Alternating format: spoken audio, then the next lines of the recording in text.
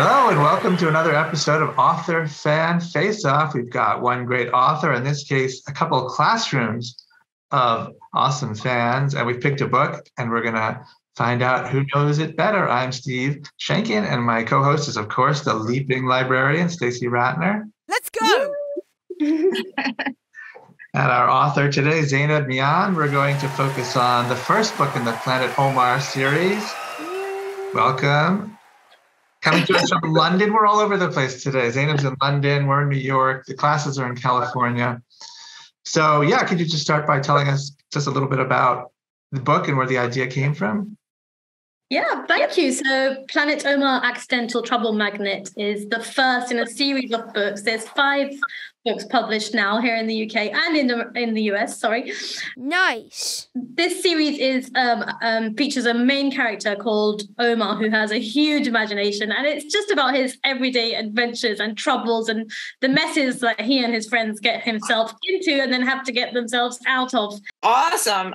We have 2 third grade classes from Los Angeles, California with us who were very eager to go up against you, Zainab, and they reached out to us. So we're super excited. We have Samuel, who is representing 3B, and we have Ruby, who is representing 3A. Hi. But behind them are all of their classmates with whiteboards ready to help them with their answers to the questions. But just a really persistent, enthusiastic, and we're just excited to have them with us today. So we're going to jump right in. Everybody ready? Good luck. Yeah. Okay. Awesome. All right. So this is for the class. When the story begins, Omar is about to start a new school. Why did Omar and his family have to move? For their parents' job. His mom. They had to move because his mom had a dream job. That's what's so funny. As an adult, she got her dream job, and he's like, "Oh my gosh!" So yes, awesome, perfect answer. And then Zainab, Omar and his family bring his favorite food to their new neighbor, Mrs. Rogers. What is it? Oh, I know this one very well because it's my favorite food. Is it biryani? Yes. Awesome. Yum. By the way. All right, class.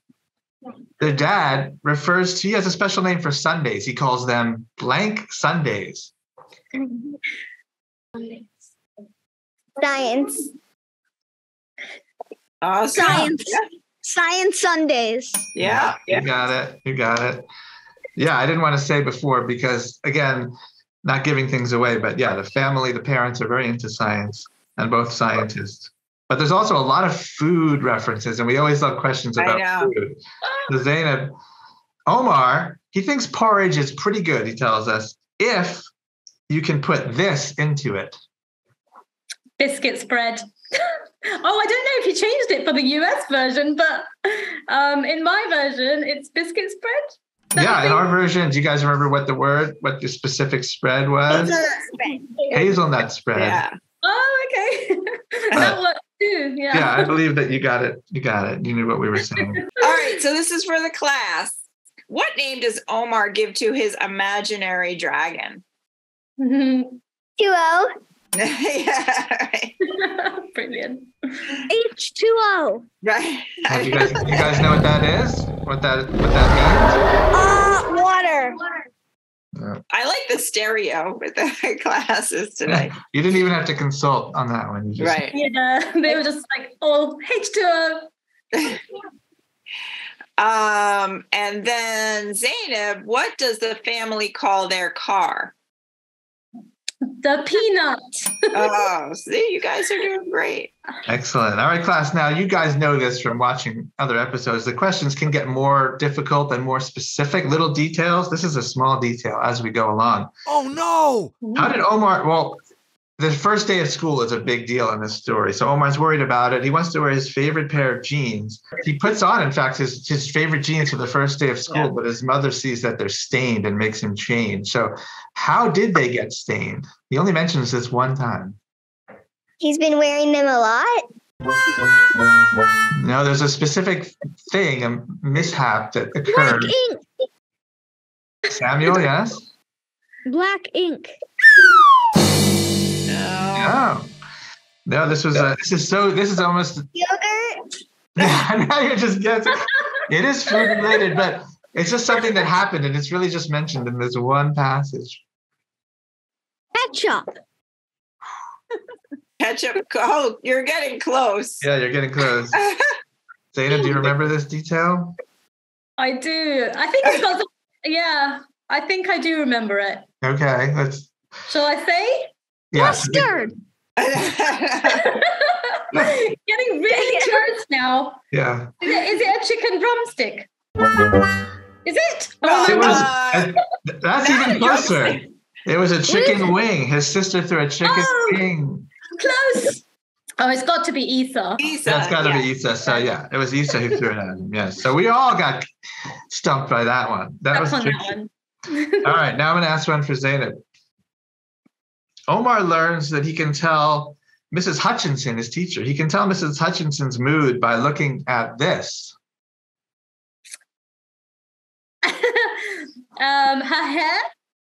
Yes, a little more specifically. Oh, the way that it's moving. Her Girls? face. Okay, you guys want to help out a little bit? Go ahead, Ruby. Ruby's got it. Curls. The curls. I love that part. Yes, her curls to be specific. Yes, I think that's good. You guys shared that one. All right. So class, the whole book has got funny things. And this was another one. Well, not funny, but the way that it was approached. One day at school, Daniel Green ruined Omar's lunch by putting this on his sandwich. Sand. Right. And then as a reader, and then he's like, oh, because it's a sandwich. Oh. Poor Omar. And then Zainab. And of course, well, I won't say anything. When the family goes to the mosque for Eid, there are many different people there, tall, short, and even really tall, thin ones who remind Omar of this fictional character. I don't know. Of this fictional character. The twins? Is it the twins from Roald Dahl? The same author. The same author, but not the twins. Call kids, help me out. I'm stuck. BFG. Oh, the big friendly giant. Olin, I completely forgot that. you guys are you've all done really well. I have one more question, which I might as well ask because I've lost track of the score anyway. So, lots of sharing and helping, which is a good thing. So I'm going to ask a bonus one, and it is, I don't know if you remember the very beginning where we meet the characters. Omar sort of introduces us to his siblings and his parents. Mm-hmm. And says some little tiny details. So I hope you were paying attention to that. Mariam, his sister, Omar's sister, Mariam was once caught hiding a stash of these under her pillow. Chocolate. I'm afraid that's not specific enough for me. Chocolate. Raise your hand if you think you know it. Chocolate bar. Chocolate Reese's. Yeah. Yes, I will accept that as peanut butter cups. So yes, congratulations. Hold it out. Well done. Fan face. You will know more. Fan face.